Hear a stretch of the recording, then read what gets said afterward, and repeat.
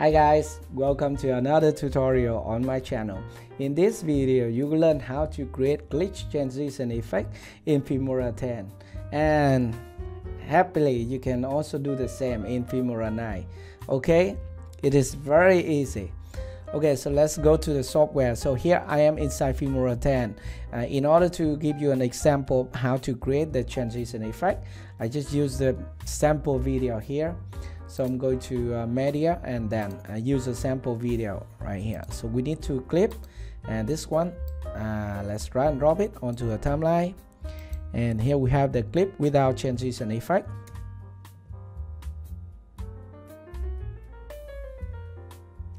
Okay, so supposing that I want to create this transition at this position, let's go to the effect, and now at the included folder, let's search for glitch.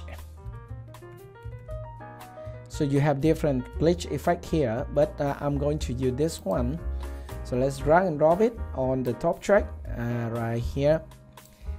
Alright, and let's make the effect 1 second. Okay, to do that, right click on the effect and go to duration and change the duration to 1 second. Okay, and then click OK. Go back to the timeline, and now the next thing you want to do is to adjust the effect to align it so that the split position is at the center of the effect. Okay, like this.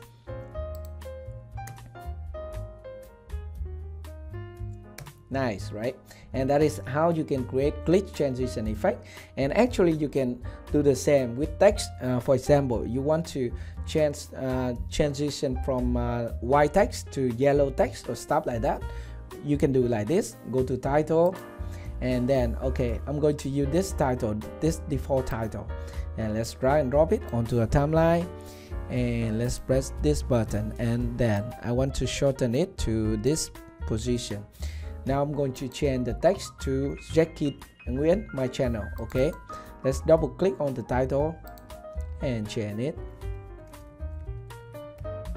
Alright, I can select a preset here or change the fonts and size or stuff like that, but I will keep it like this. Okay, and the next thing, I want to split the title at this position at the center. Okay, and now I want to change the text on the right side to other color. Okay, double click, and then we can click here, select more, and then select yellow.